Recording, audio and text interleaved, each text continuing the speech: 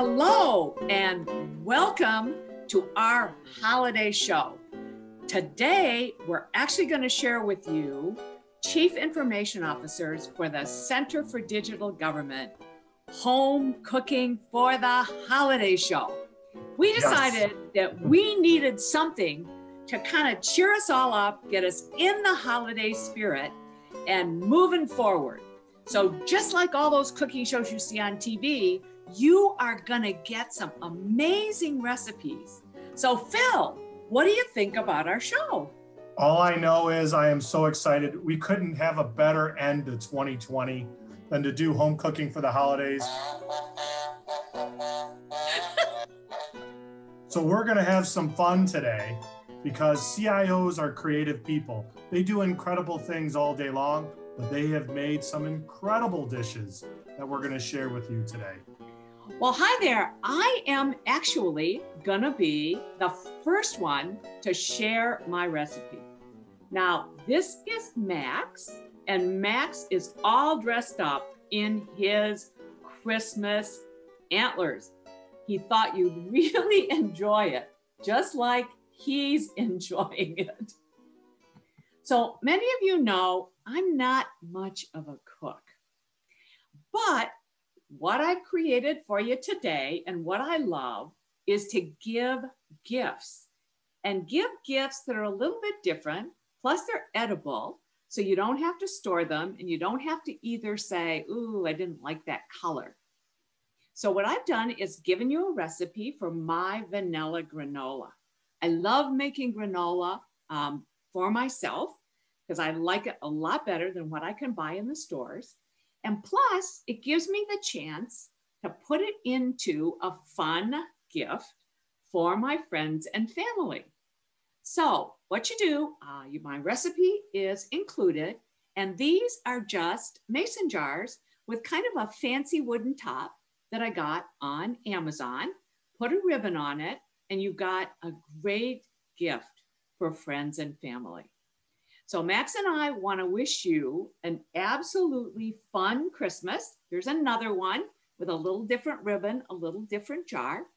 Max and I want to wish you a very fun Christmas. Got to get his antlers back up here, right? And we hope that you're really, really enjoying this video and all of the great recipes. It's now my turn to go ahead and share my recipe with you. And this recipe comes from family, where over the years, we love carbs. By the way, I'm gonna say that first. We love carbs, and we always wanted some sort of side dish that was easy to make that we could have around the holidays. So we have cheesy potatoes, where you can have, diced potatoes, cheese, onions, sour cream, butter, all the good stuff. We put it in there, and when you bake it, you go ahead and look at what happens. Okay, so I got hungry and I ate some, but it's awesome. It's easy to make and it's fun for the family. So enjoy our recipe and enjoy the rest of our show. We have some incredible food for you coming up. Phil, that looks like a great recipe. That's going to be on my Christmas dinner list. So who's next? Terry, we have an incredible recipe from Bill Kehoe from the County of Los Angeles. Enjoy this video. Thank you, Erie Public. And today I want to show off my famous holiday fruit salad.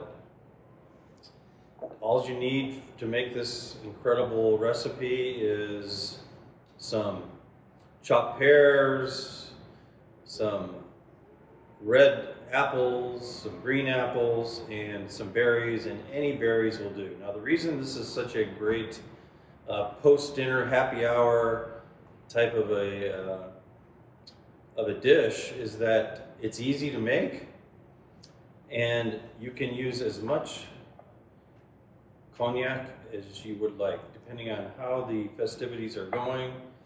For those awkward family dinner table discussions, you can go right to this and have a great time.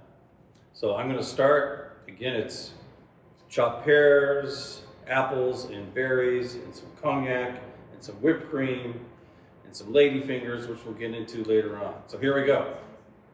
Okay, we're going to start by mixing in the pears. And thank you to our communications manager, Sylvia, for doing all the prep work. It takes a village for this CIO office to work, and also for those holiday gatherings and those dishes. Now the green apples, my favorite, by the way. More green apples. And red apples. Wow, this bowl's getting very full, so, you know, make sure you have the right size bowl for your happy hour dish. And then we have our berries. There we go. We're only going to do one of those. Okay, so now we have all of the fruit in the dish. Very easy to make, as you can see. So not a lot of preparation. And now for the best part, we're going to put the whipped cream on top. Here we go. Ready?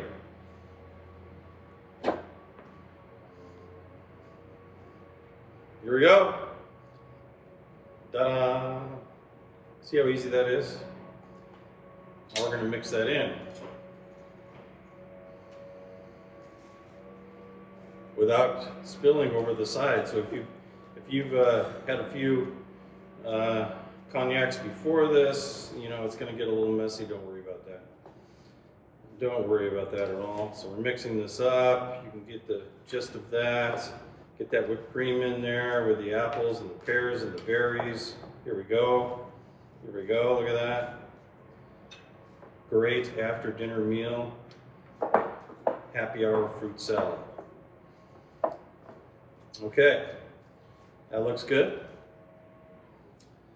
We have the cake bowl. Looks like a cake bowl to me, but it'll do the trick. We have some lady fingers here, and we're going to break these up and put them at the bottom. See that?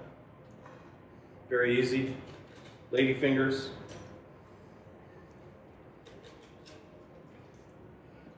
Here we go. And a couple more. You get the gist of it. The great thing about this holiday party or happy hour or holiday party fruit mix is that you don't have to be precise, and you can put as much cognac in as necessary. All right, so we got that in, and now we're going to put in our preparations that we made earlier. Right on top of the lady fingers with the cognac, which I can smell already mixing in with the fruit. There we go. Not very neat, but that's okay. Woo!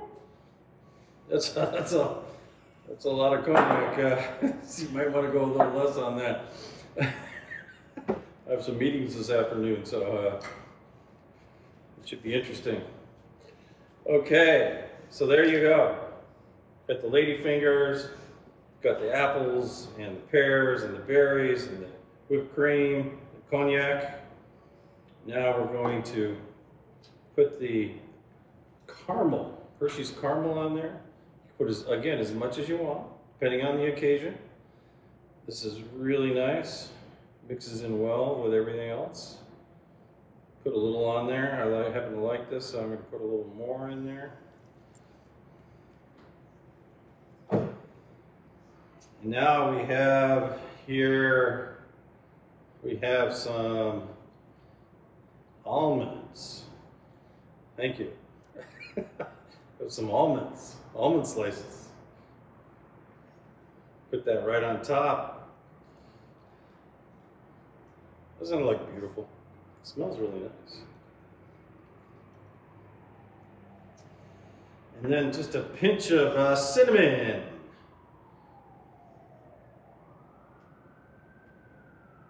There you go. And then we top it off with more whipped cream. Ready?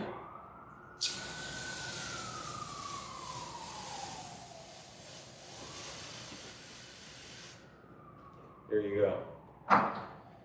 Voila! And now now you have your happy hour fruit bowl. And final touches, we'll put some strawberries around the whipped cream. Look at that. Now obviously my decorating skills are not up to par, and it'll look much nicer when you do this, but there you go. All right. Thanks again, E-Republic.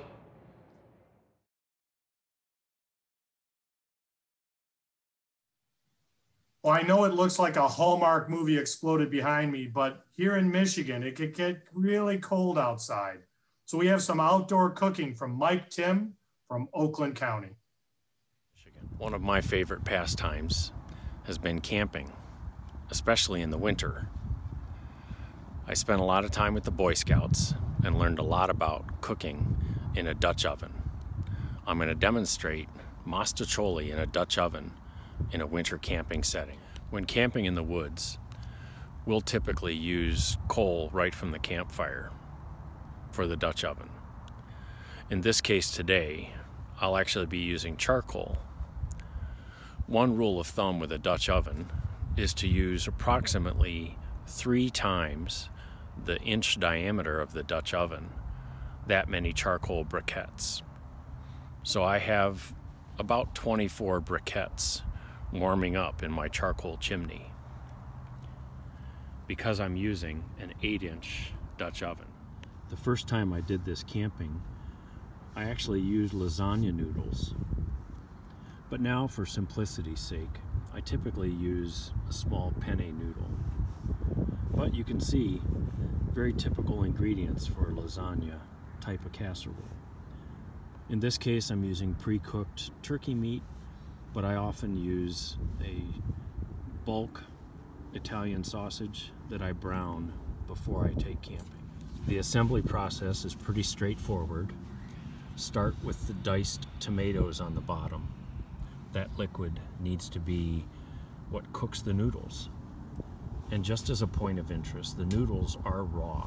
They will be cooked by the moisture from the tomatoes and the sauce. So I then layer the noodles, and you can see now the ricotta cheese has been spread. Then layer in the meat, and of course the sauce. And make sure you save room for the mozzarella. Sprinkle on the mozzarella, and then close it up.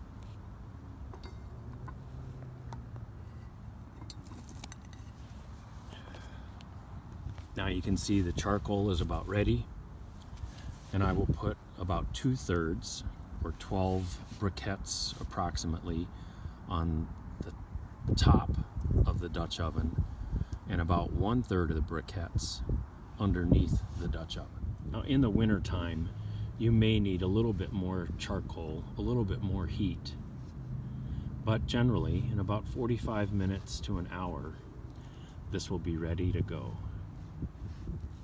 So here we are, 50 minutes in, and you can see the steam coming out of the Dutch oven, and boy does it smell good. As I pull it back, you can also see it's boiling in there. Let's give it a taste. And now, sitting around the campfire with my hot Mostaccioli, my favorite glass of Chianti. Buon appetito. Now we have Calvin Rhodes, the CIO for the state of Georgia, with a fantastic recipe demonstration. Calvin, take it away. Love to spend some time in the kitchen doing different things. Thought today it might be a little fun to do something around sous vide, and so to give you a little insight into the slow water bath cooking, and maybe share a few thoughts around why you'd want to do that. If you want something tender and juicy when cooking meat, sous vide is a good choice. I'll share a few thoughts with you. We're going to do a few things here. We're going to sous vide a steak. We're going to finish it off in the pan. I like to put a dry rub on my steak, so that's what we're going to start out getting that ready and doing that. All right, the first thing we're going to do is just start out with some salt and pepper. I want a good tablespoon of salt, and I'm using kosher salt. We want a half a tablespoon of pepper, tablespoon of ground cloves. I'm doing a half a tablespoon of curry powder, actually a little bit more than a half. And then I got this ginger extract that I'll do a half a tablespoon of it. So that's what I've added to my rub. All right, I've got my steaks, and we're just gonna dry those off real quick.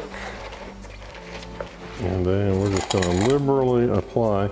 And what I bought was some filet mignon, a nice tender cut of meat. The rub's gonna give it a little bit more flavor.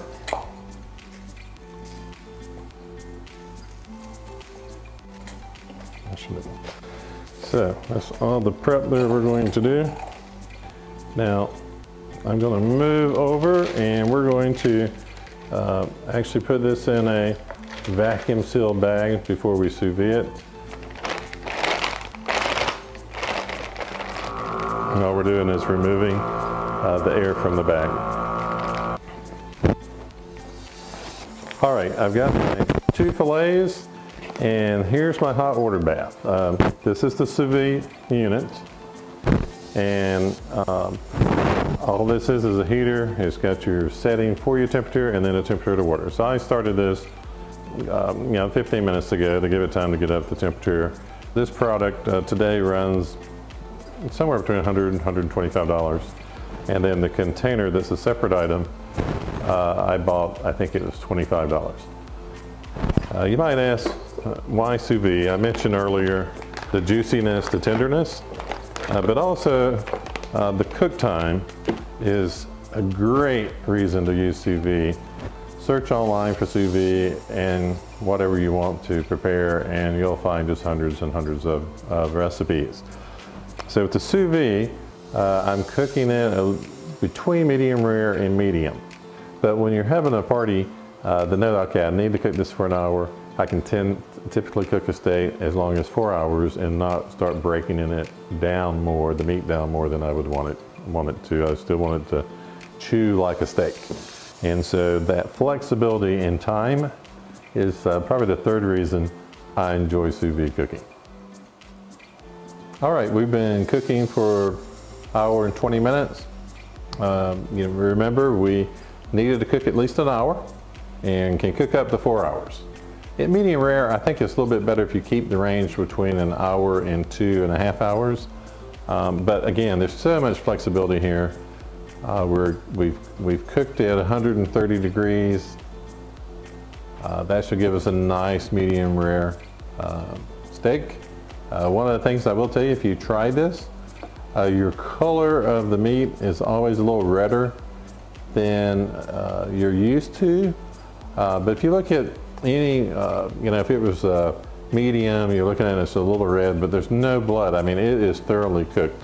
And that's one of the reasons we're going to sear it on the stove, so it has more of that look that we're used to. Because, a lot of food, gourmet food is, does it look good? And so we're used to food looking a certain way.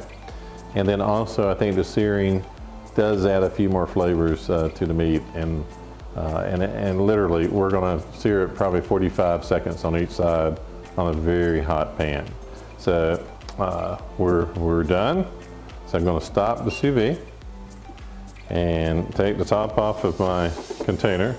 The top is just here to help keep the heat in. That keeps the actual unit here from having to work really hard to keep the temperature at a certain level. For steak, that temperature is pretty easy for it to maintain, which, as I say, is 130 degrees. I'm cooking steak, I'm cooking chicken, I'm cooking turkey breast. A lot of times, we'd shy away from just buying a turkey breast because it can be a little dry. But a turkey breast in a sous vide, I mean, you're slicing it and clear juices are just running, overflowing into the dish, and it is just a fabulous, healthy meal. We're going to finish this steak off in a pan, and the only thing we're doing is basting it with butter. So let me grab some butter. And the first thing I'm going to do is just drop this right into the pan. At the same time I do that, I put the butter in. I use a whole stick of butter because it's just easy to baste. You can certainly use probably half that amount. And I'm not going to baste till I flip it. All right, we're going to flip this over. Grab a spoon. All right, nice big spoon, and just start basting it. I think that just adds a little bit more flavor for it. And this is looking nice. Now, there is a problem with this approach to cooking steak. And the problem is, just like my wife, that I have really destroyed her ability to go to a restaurant and order steak.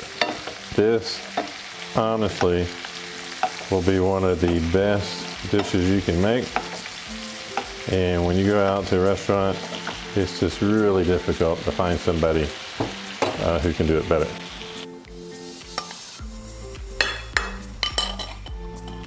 And then my toasted pine nuts, and I did add a little kosher salt directly to them because it'll just make all the difference. I wait till right before I serve those to keep before I plate them.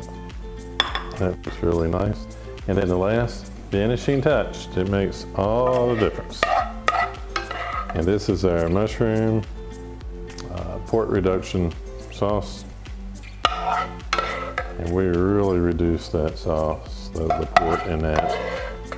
Like I said, I did add a little bit of red wine. The fact that you can cut this almost with the fork and just how tender it's going to be, it's just a wonderful way to cook and to learn some new things. I hope you enjoyed it. Happy holidays, everyone. Ever how you celebrate this time of year, I hope you and your families have a safe and enjoyable one. So Merry Christmas, Happy Hanukkah, and best wishes to all of you, ever how you celebrate this time of year.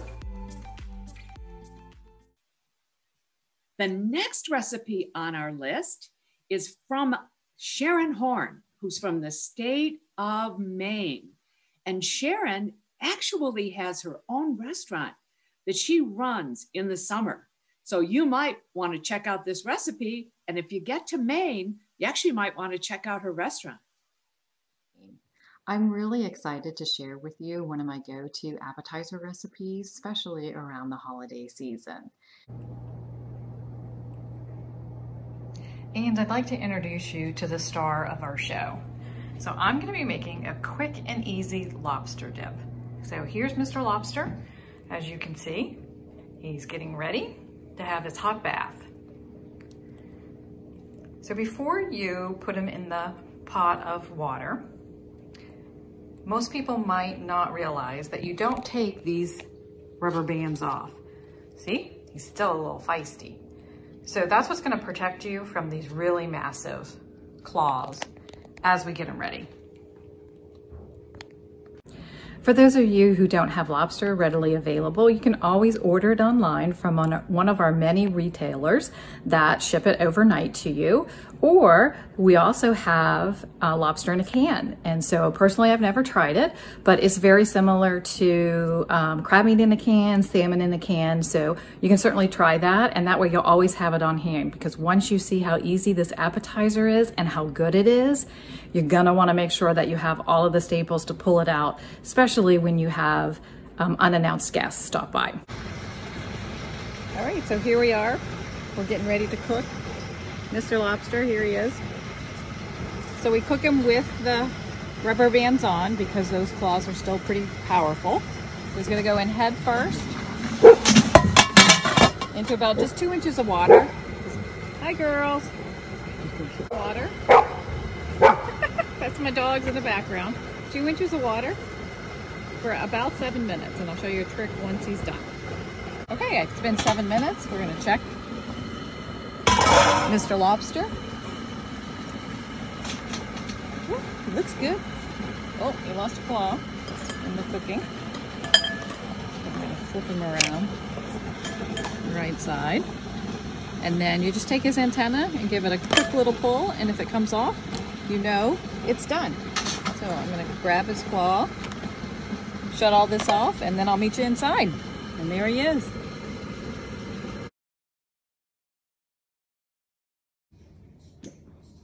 All right, we're gonna show you real quick how to clean a lobster. So you can take the rubber bands off, and this is how you do the claw. And so you break this piece off, pull it out. Usually the piece of meat comes out with it. Sometimes it will stay in there. It looks like it stayed in there on this one, so we'll get it. Break this at the knuckle. These are soft shells, so you can just break them with your hands here.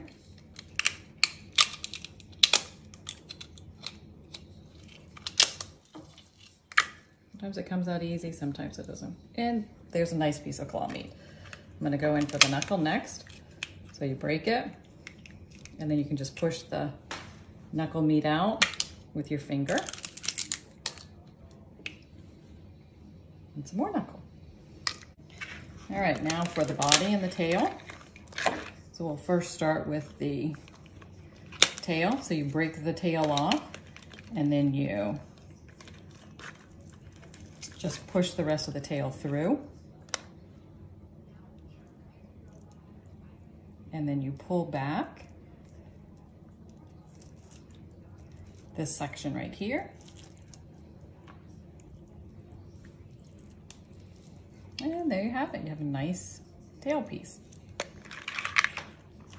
And then these are 1 1/4 pound lobsters. So there probably won't be anything in between the rib meat, but if there is, you take the shell off, you break it open, and between the rib meat, the ribs, there's some meat, and it's really sweet meat.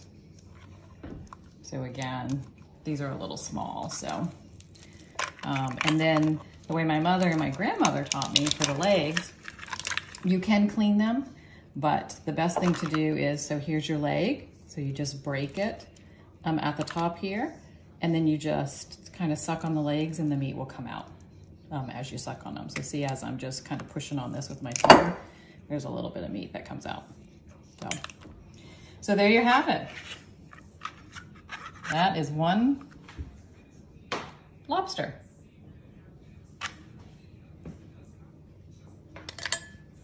All right, so we're gonna make this really quick and easy lobster dip. So these are things that I have in my pantry at all times. They're just staples, so cream cheese, marinated artichokes, and Parmesan cheese. So I'm just doing a small batch. I'm gonna do 4 ounces of cream cheese into a microwavable bowl. And then you're going to, oops, not destroy everything. And then you're gonna put a few of the marinated artichokes in with it. This is completely up to you. I usually do, these are quartered. So I'm probably doing about 8 of them.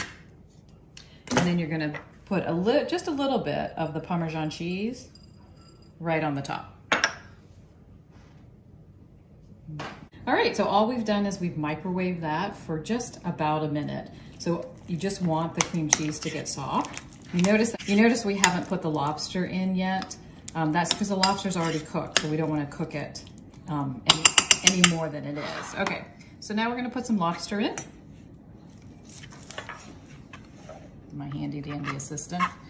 So I'm just gonna cut the lobster tail into big chunks, because again, you want nice big chunks. So we put the dip back in the microwave for another 30 seconds after we added the lobster meat and the rest of the cheese in.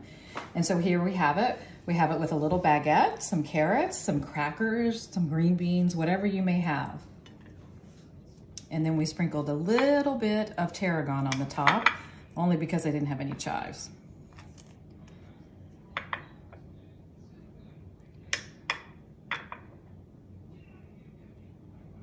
Whoop, back up there.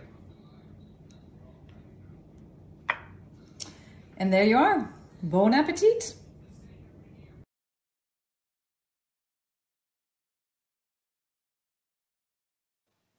I hope you enjoyed my recipe. If you don't have lobster, you can substitute crab meat, or you can substitute smoked salmon, or just put some spinach in there and make a great spinach and artichoke dip. Happy holidays from the state of Maine.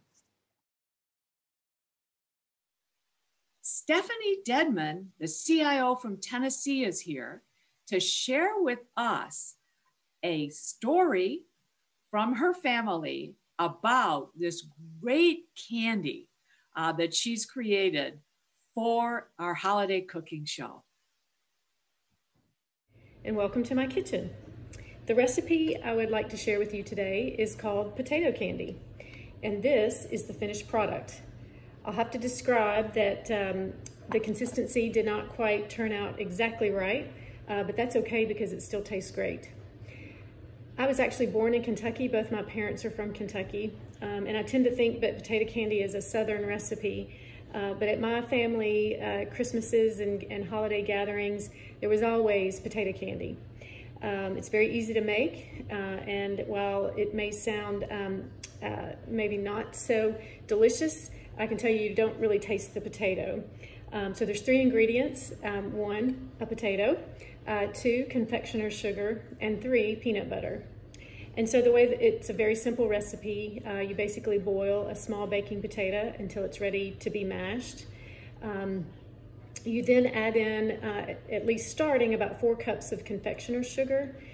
Blend that very well until it begins to make a paste.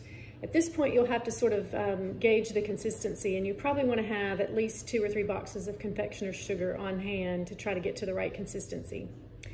But when it's thick enough to be paste-like and fairly stiff, you spread the paste and then spread it with peanut butter. At this point, it helps to put it in the refrigerator for a couple of hours and let it get cold and sticky, consistent. And then when ready, you basically just roll up the paste and slice the candy like you would a jelly roll. And if these had turned out better, they would be prettier, but this is potato candy. I hope you enjoy, and I hope you all have a happy holiday season. Thank you. Our next recipe is some real home cooking from Peter Wallace from the city of Virginia Beach.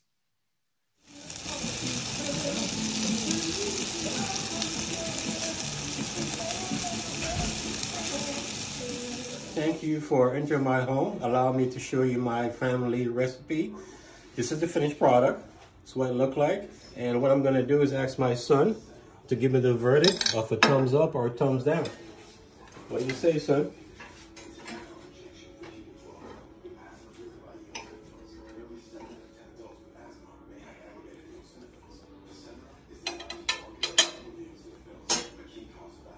Good to go. Well, I got the clearance. A CIO job is never done. Thank you. Have a great day. Our next recipe is all the way from over on the West Coast. Linda Gerull, some real home cooking. So today I'd like to share with you some hot appetizers. I love hot appetizers because they just make the house smell wonderful. And these are going to be easy and fun, something you can do with your family and friends. They can help you prepare these. And I will also add some tech, because what's cooking without some new gadgets and tech? So stay with me for just a few minutes and learn some fun new tricks. So the first recipe that I'd like to share with you is chicken wings. Now I adore chicken wings, and the tech that we'll be using is my new air fryer. So I love my Ninja air fryer, and it is so fast and so simple, and it cooks everything lightning speed. And you just put it in this basket, is what I'm gonna do with my chicken wings, and they'll be done in 20 minutes. So now I'm working on dinner for tonight, so it's that quick. So the recipe that I'm sharing with you is chicken wings that are salt and vinegar. I love these. If you don't like salt and vinegar, you can always cook chicken wings and toss them with barbecue sauce or teriyaki sauce, hot sauce, whatever you like. So I've been soaking these chicken wings for about 2 hours. I even cook frozen chicken wings. So I'm gonna stop for just a second, cook these up real quick, and then you'll see how they turn out.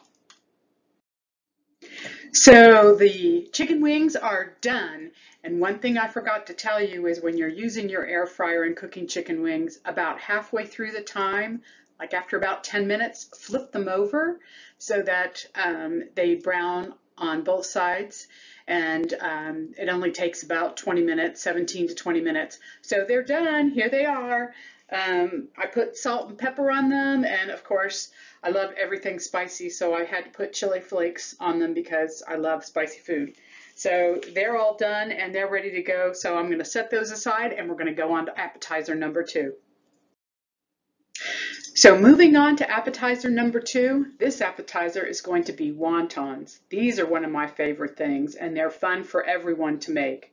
So you start with wonton wrappers, these little paper thin pieces of dough, and you find these in the vegetable section of your grocery store, and you can fill them with anything: pork, chicken, I'm going to be using salmon, and so and then you fold them up and then you put them in the air fryer for about 6 minutes, and you save about 10 or 15 minutes. So I'm going to show you with, I'm going to lower the camera and hopefully this works. Okay, how to wrap a wonton. So the filling I'm using is salmon and cream cheese, because everything is better with cream cheese, chicken, and a cream cheese with jalapeno peppers in it because I like everything spicy. So what you do is you put your wontons out and you put your filling in them. And now my hands are clean. You take a little bit of water on your finger and go along the edges of the wonton like this. Then you pull opposite corners up, and then you press the little seams together. If you can see that, you just press the little seams together and pop it in the air fryer, and they come out perfect. Now the recipe that I shared with you is one from Martha Stewart, so of course you know that's going to be wonderful. But I kind of use whatever is actually in my refrigerator at the time. So these are so simple and again fun to make, and something that you can quickly do if you have company that comes in unexpected. So I'm going to finish doing these, pop them in the air fryer, and I'll show you how they turn out. So now that we've made appetizers, we need to make something to drink to go with them. So these drinks could be alcoholic or non-alcoholic, and you have to have new tech to make drinks. So my new tech is this perfect drink scale that comes with a shaker and also comes with an app. And the app, as you can see in the screen, has all these different drinks in it, and then when you click on a drink it tells you exactly what's in it, and the scale will actually help make sure that you're measuring things correctly. So you can't make a mistake, and they turn out beautiful every time. So we're going to make 2 drinks. One is called Cranberry 75 and the other is Bee's Knees, and you'll notice the beautiful color of both of these. And it's because my favorite thing, Empress Gin, which is purple, comes from Canada. If you've ever been to the Empress Hotel, it is associated with the Empress Hotel, and it makes beautiful, beautiful. It has botanicals in it, so it makes a beautiful smooth drink. So I'm going to make these real quick and then show you how they turn out. So we're at the end of our appetizer and drink special in Linda Gerull's kitchen, and our wontons turned out perfect. Our chicken wings, yes, there were more of them when we started, but I've eaten just a couple. Our Bee's Knees drink turned out just yummy, and our Cranberry 75 drink turned out great. It's got sparkling wine in there, so it will fizz up, and that's kind of cool. Love the tech gadgets. We have a merry and bright napkin and matching plates. So we're ready for our party, and thank you, eRepublic, for inviting me to join you as we talk about holiday spirit. And I certainly hope everyone has a very safe and happy holiday, and I wish you all the very, very best in the new year. Coming to you from the state of Massachusetts, Kurt Wood has an outstanding recipe for a holiday seafood special. I know you're not only going to enjoy the recipe, but you're going to love watching Kurt actually put it all together. The soup, it's a beautiful soup, nice red tomato based soup. You get the nice mussels, you got the shrimp, calamari, or squid as we like to call it here in Boston. You can see the nice little neck clams and the mussels. This is just a wonderful. Some people might refer this as a cioppino, but it's kind of my version of a cioppino. My wife and I came up with this kind of one night just playing around when we had a snowstorm here in Boston. And we just started putting all this good stuff together and came up with a really great dish. Very hearty for you. And by the way, this will last you about 4 or 5 meals.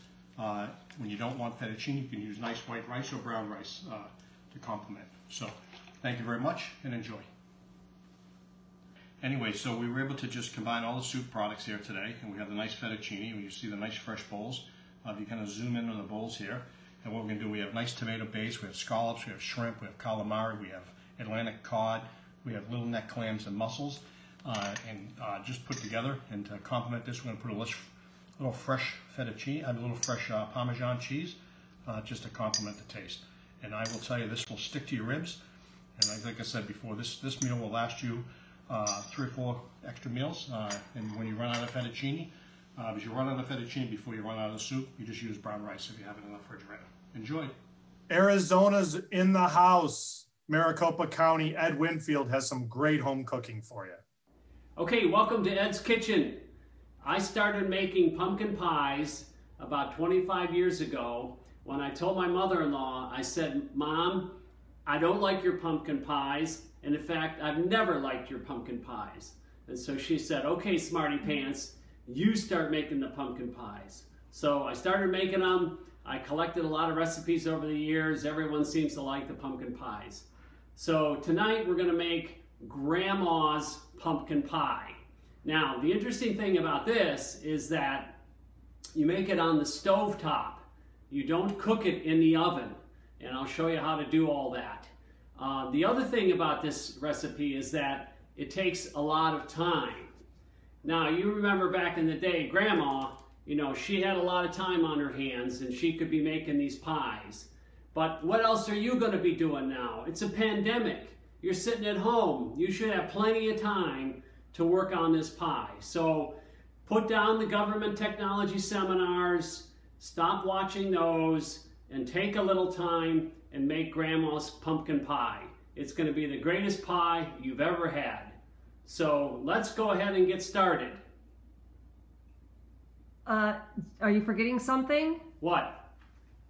If you're going to make Grandma's pumpkin pie, you should be wearing Grandma's apron. Are you saying I got to wear an apron to make this pie? Oh, absolutely.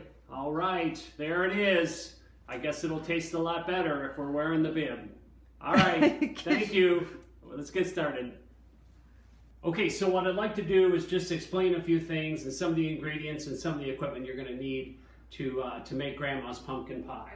Okay, first of all, you're going to need a pie dish. We're going to pre-bake the pie shell, and we'll talk about that. You need some type of device to separate the egg yolk from the egg whites. A very important part of the recipe. We're going to talk about that. You're going to need something called a double boiler. A double boiler is where you put water in the bottom pan, it creates steam, and then you cook whatever you're cooking in the top pan. It's a little system like this, so that the pie cooks with the steam and it's not cooking directly on the heat. Now, if you don't have this fancy little setup here, you can just use a regular pan on top of one another and create a little bit of a double pan. So that's how that works. You need a mixer, and you need the various ingredients that are in the recipe. Importantly, you got to have your dry sherry wine and obviously your pumpkin and the other ingredients. So there it is. Here we go. Okay, now I'm going to show you how to separate the egg white from the egg yolk. You take your funnel, you crack your egg, you drop it in the funnel here, and you start to work it a little bit, and eventually the egg white will pull away from the egg yolk, and you'll just be left with the egg white in the bowl and the egg yolk in the funnel.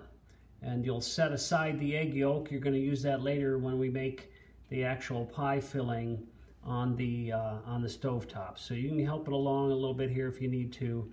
Now, the one thing that's important is that you cannot get any yolk in the egg whites.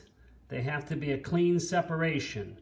So just be careful and make sure that the egg whites come out completely and the egg yolk comes out completely. There you go. Okay, I'm going to make the gelatin. I take the cold water and I put it in the bowl, and then I add the gelatin to it. It's just a mixture, and then you stir that up and let it sit. It'll harden up and it'll be like a gelatin. I'll show you that. Okay, here's my eggs separated, the egg whites in the bowl and the egg yolks there on the saucer. We save those egg yolks for later when we're making the pumpkin, but the egg whites we now can put into our mixer. Pour that in there like that, and we can start to fluff those. So you have to fluff these for quite a while until they get real white and fluffy. And so we'll start it and I'll show you what that looks like. Okay, so if you've done the egg whites correctly, I've been mixing these now probably for 5 minutes. They should all be nice and fluffy and white and really fluffed up nicely. So I'm going to add the gelatin into that bowl, and then I'm going to turn this back on and mix in that gelatin, and we'll have our egg whites in good shape. Okay, so I've mixed all the ingredients in the recipe into the top of the double boiler.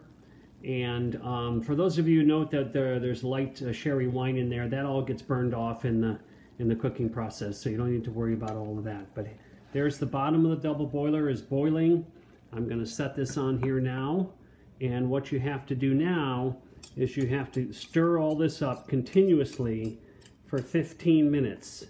You can't let this burn, and you can't let it get too hot. So I'm going to go ahead and stir this for 15 minutes. I'll give you a couple action shots along the way, but you're basically cooking the pie filling now on top of the stove rather than a normal pie. You cook it in the oven. So that's what's happening with this double boiler and the pie filling. Okay, I'm continuing to stir the pie filling. I'm probably about 5 minutes in right now. Keep going for 15 minutes. 15 minutes goes by quick. That's just like a quarter hour of one of the government technology webinars. So just keep stirring and keep it going. All right. Okay, I've been stirring this now for about 15 minutes. You can see it's getting nice and hot. The steam's coming off of there. So this is cooked up real nicely, and we'll be done now with that portion of it. So I'm going to turn this off and go back to the egg whites. Okay, now back to the egg whites. You can see they're nice and fluffy. I'm going to pour in the sugar, and I'm going to start this up, and we'll get those whip up again. And we'll be ready to add everything together and put it into the pie shell. Okay, the egg whites are all fluffed up with the I added the sugar. Now I'm going to put the pumpkin mixture into this bowl as well, and I'm going to stir it all together into the final mixture. So I'm going to do that. I'll show you what that looks like when that's all mixed together. There's our final mixture all together, and I'm now going to take it out of the mixer, and I'm going to pour it into the pie shell, the pre-cooked pie shell. Pour the mixture in. You want to be a little careful because this bowl is hot now. So I'm just going to get it started here, and then I'm going to go ahead and get a spatula and get all of that out of there. So that's adding it to the pre-cooked pie shell. Okay, and there it is, the finished product. Grandma's pumpkin pie. Now you have to let this chill overnight or chill for a few hours. It'll stiffen up. The addition of the egg whites and all of that makes it very, very fluffy. So you'll be really surprised when you eat it, how fluffy it is and how it just melts in your mouth. So I'm going to actually put this in the refrigerator overnight, and tomorrow we're going to have ourselves a great piece of pumpkin pie. And here is the finished pie, ready for the final taste test. And now for the final test.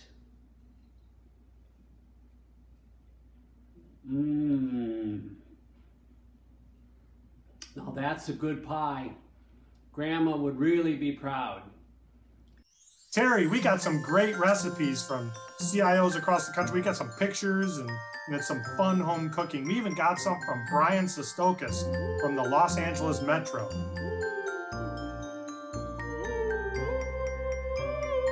Wow, that's great, Phil.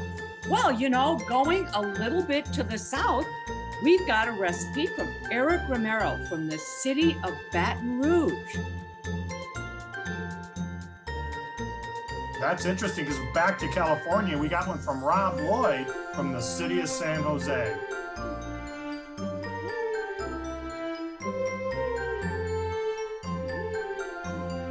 Great stuff. Well, thanks so much for being with us for this terrific home cooking for the holidays show. We hope that you've enjoyed it as much as we did in putting it together. Thanks so much to all the CIOs for agreeing to be a part of this crazy idea. We're so excited about the participation. Now, remember, you can go out and get all of these recipes at govtech.com/holiday recipes. So before we close, I just want to say thank you to everybody for being a part of making it through 2020.